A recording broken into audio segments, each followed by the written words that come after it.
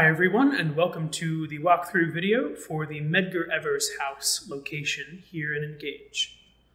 We'll go ahead and get started by clicking this Start Session button over here on the left. And then we'll click on this tab up on the top left. Yours might not say Lobaki, it'll probably say the name of whatever organization or group that you're working with. But regardless, this is where all of our custom developed locations in Engage will show up that you will have access to. So right here in the middle, we've got the Medgar Evers house. We'll go ahead and click on this, click on Just Me, and we will get started. All right, here we are standing in the front lawn of the Medgar Evers house. This is a 3D model of the house as it looks today in Jackson, Mississippi. We worked closely with the family of Medgar Evers to recreate a 3D model of this house, to preserve the house so everybody around the world can see it for themselves, and also to preserve the legacy and the work of Medgar Evers and his achievements in the civil rights movement. So right up here front and center, we have the first thing that I'll show you all, the commemorative plaque outside the house that says, "The home of Medgar Wiley Evers, Field Secretary for the National Association for the Advancement of Colored People of Mississippi." So he was the very first Field Secretary for the NAACP in Mississippi. He was a leader in the struggle for justice and equality, born July 2nd, 1925, and assassinated right here at his home on June 12th, 1963. If we move over to the carport, we can actually see some spots on the ground that, at the request of the Evers family, were added to this 3D model to show what actually happened on that night back in the 1960s.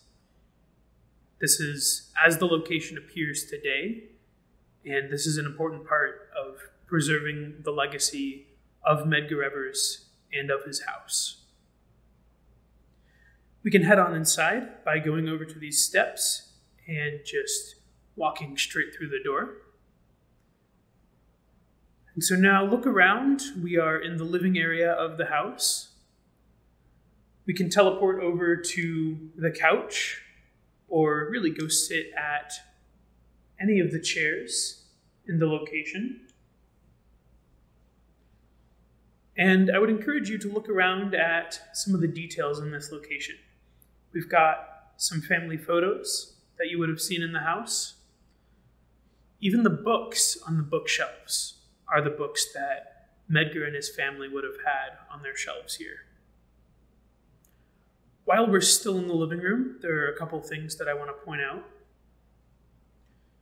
This window right over here was the window that got shattered at the time of the assassination. The bullet would have come through this corner of the window right here.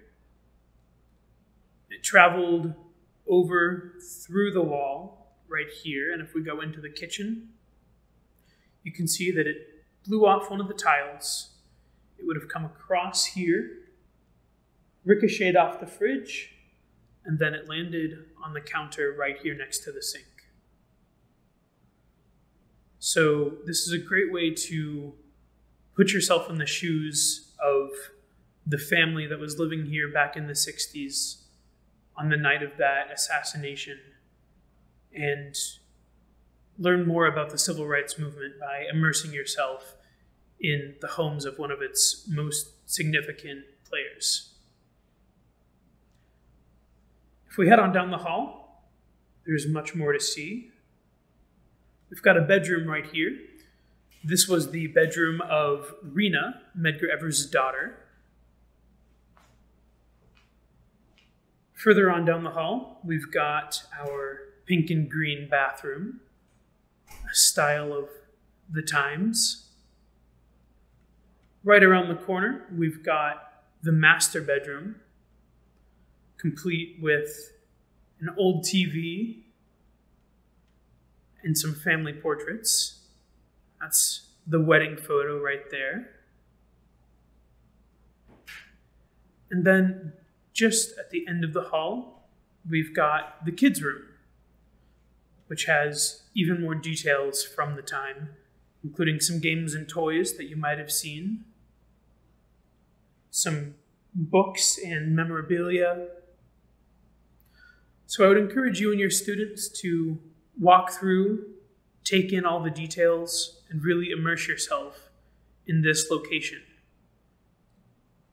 If we go back outside, I'll actually show you a supplemental presentation that we've made to go along with this location. So I'll load up some media here.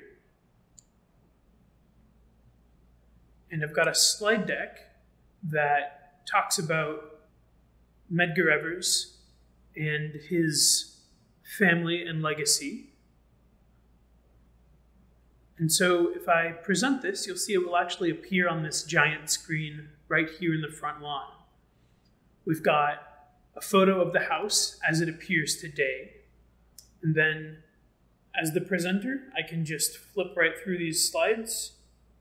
We can learn all about Medgar Evers, even review some primary source documents, some census records from the 1930s, and we'll see here's Medgar Evers' name right there in the Evers family block.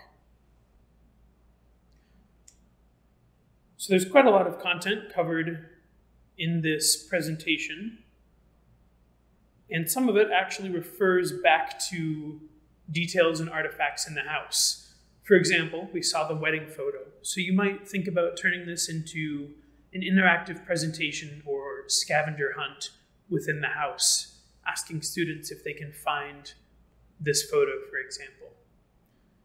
Reach out to us if you would like access to this presentation. We'd be more than happy to provide it along with your access to this location.